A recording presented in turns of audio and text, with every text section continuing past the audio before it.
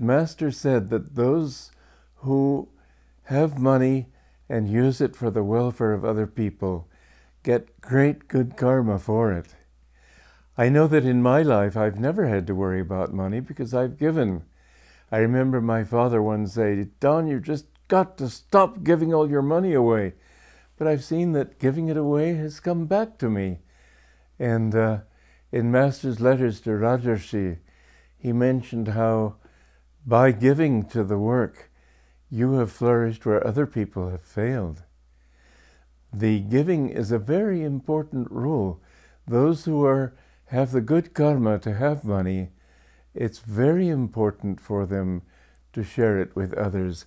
I remember an extraordinary experience I had outside Howrah station in Bengal, on the other side of the river from Calcutta. And there was a group of gypsy beggars, and there was one young girl about 10, 12 years old. She looked like a queen. She didn't look like a beggar.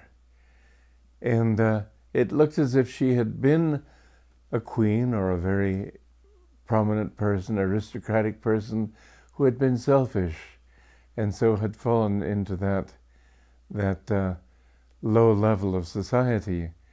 But those who give, Master said the second greatest art after the art of knowing God is the art of being able to earn money. And if one uses that for a good purpose, one gets very good karma. So I urge you to do everything you can, as I myself have always done.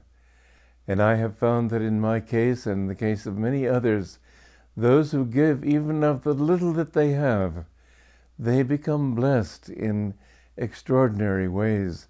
It's not pleading for money. It's talking about it from your own point of view.